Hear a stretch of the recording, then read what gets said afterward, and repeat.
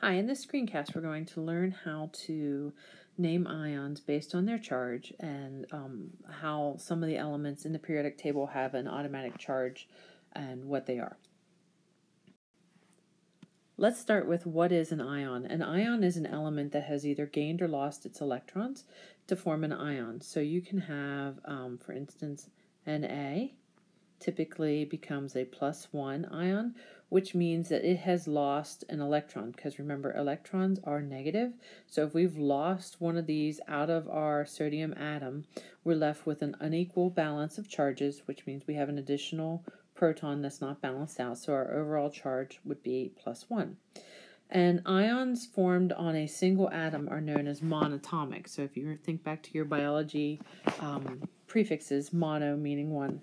So a monatomic ion means that it's one element forming a charge. For example, most of the elements want to become a noble gas configuration. So nitrogen will gain 3 electrons to become -3. If we have 3 extra negatives, the overall balance of charges leaves you in a -3 state. So the charge is referenced as the oxidation state. You'll see these two words used interchangeably. And the oxidation state of an ion depends on the number of valence electrons. And what you're looking for is elements want to have a noble gas, which would be 8 in their outer energy level, but they have either gained or lost electrons depending on how they're shared and what ions they're forming. Looking at the periodic table, you can determine the valence electrons for any element depending on what column they're in on the periodic table. The valence electrons are the electrons in the outermost energy level, and these are the ones that are free to be gained, lost, or shared in bonds.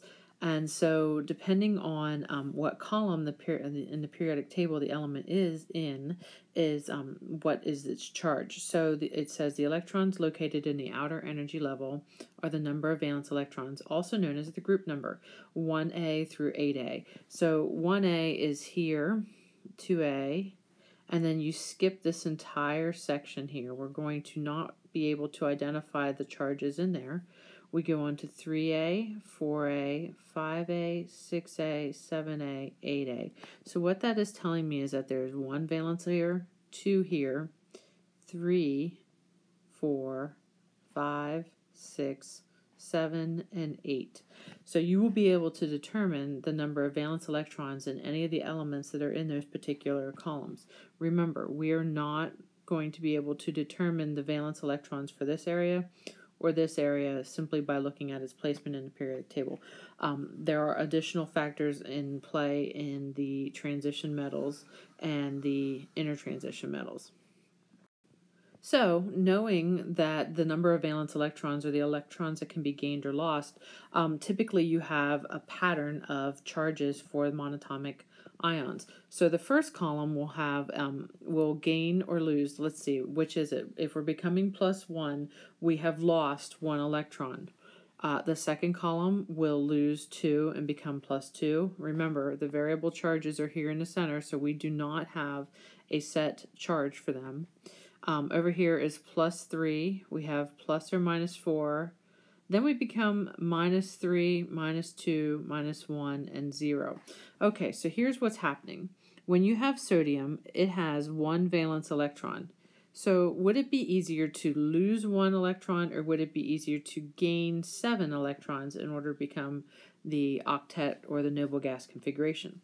And if you look at it and think about it, would it be easier to lose 1 thing or find 7 more? And the answer is it would be easier to lose 1. So in this case, Na becomes +1. If we come over here to chlorine, which has 7 electrons in its outer state or its valence shell, then you can see that it would be much easier to fill with 1 more dot as opposed to losing 7. So chlorine becomes Cl -1 because it is easier to take in 1 more electron to become 8 as opposed to losing 7.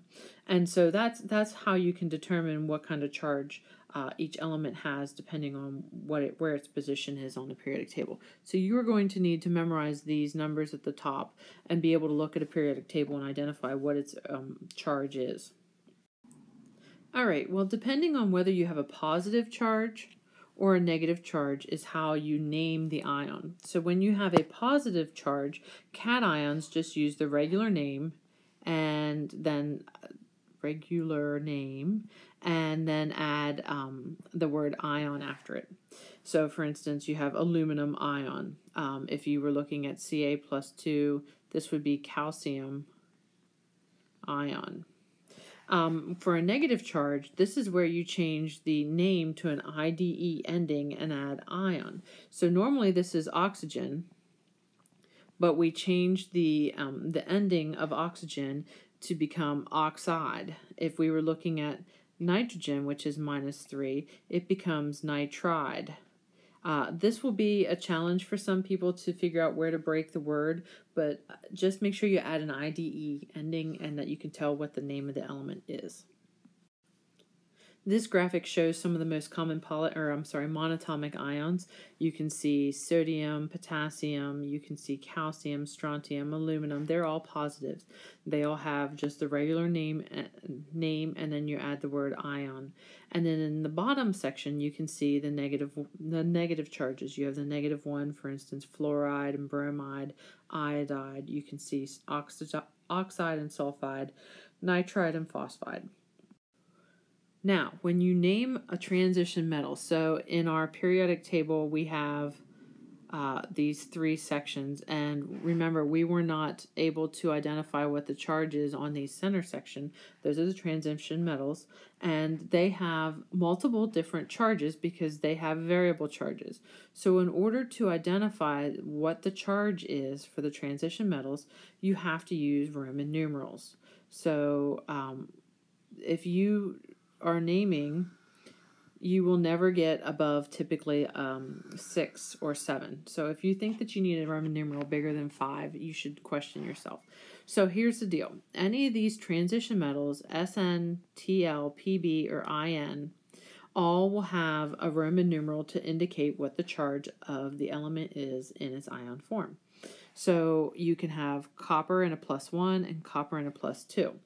And what you do is you take the Roman numeral and you indicate the charge value. So you have copper 1 ion and copper 2 ion. So by seeing it copper 1, that's telling me it's a +1, and copper 2 is telling me that this is a +2.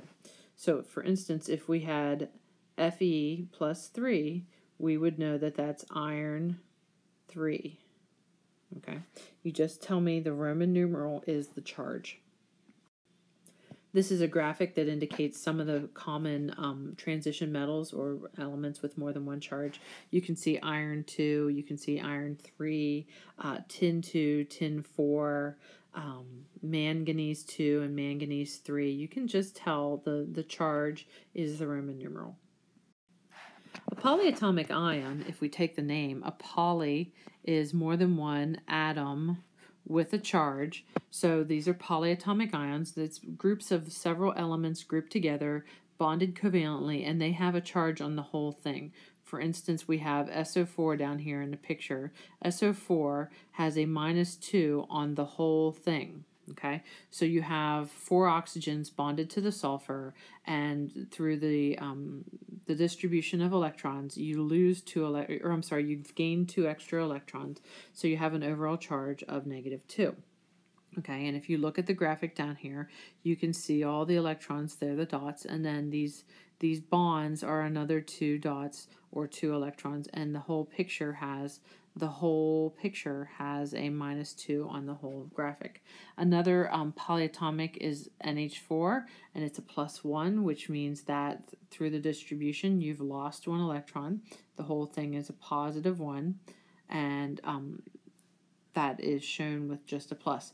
Now minuses and pluses, if they have a 1 value, you can drop the 1 and it can just be shown as just a plus. The same with -1 can be just shown as a minus. This chart lists several of the most common polyatomic ions. You can see sometimes the names kind of match up. You have NO2, which is nitrite, and NO3, which is nitrate. You do need to know what is the charge for these polyatomics. Now there's a page in the classroom that has probably 40 or 50 different polyatomics on it, but you are only going to need to know 12 of them. Here are the 12 that you're needing to know. You need both the name, the charge, and the symbol. So ammonium is NH4 with a plus. Chlorate is ClO3 with a minus. Hydroxide is OH with a minus. Nitrite is NO2 with a minus. Chromate is CrO4 with a -2, and sulfate is SO4 with a -2.